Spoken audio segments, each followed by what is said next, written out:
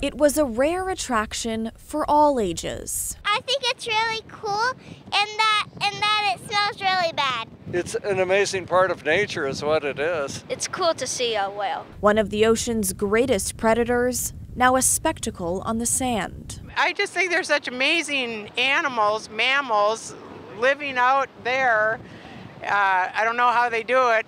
It's wild. Over the weekend, this whale washed up onto the beach near Fort Stevens State Park, right next to the Peter Iredale Shipwreck. I think it's a good educational experience for people. It's just unusual, you know.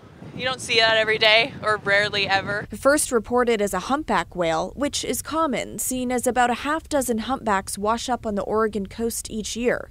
Marine experts later determined this one was different. It was a sperm whale. You can tell by its large jaw, so they have this really big mouth with lined with a bunch of teeth on it, so it has a very distinct look. Tiffany Booth works at the Seaside Aquarium, which is part of the Marine Mammal Stranding Network, meaning they respond to animals dead or alive along the Oregon coast. They then report their findings to Portland State University. Sunday morning, they remove the whale's lower jaw and teeth. A lot of scientific value can come out of the lower jaw, and unfortunately, there are people out there that will kind of come and carve the teeth out.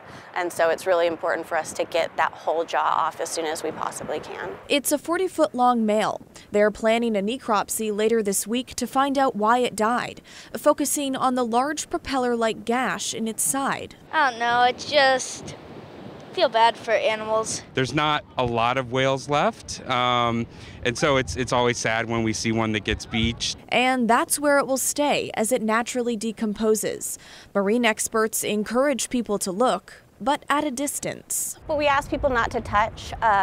Marine mammals can carry diseases that can be transmitted to humans and pets. So it's just a good idea, since especially we don't know exactly what happened to the whale, to kind of keep your distance. As people marvel from afar, they're left with a wave of emotions. No, it's not sad. It's great that the public gets to see this. Makes me feel like I want to throw up. I feel awed by whales in general.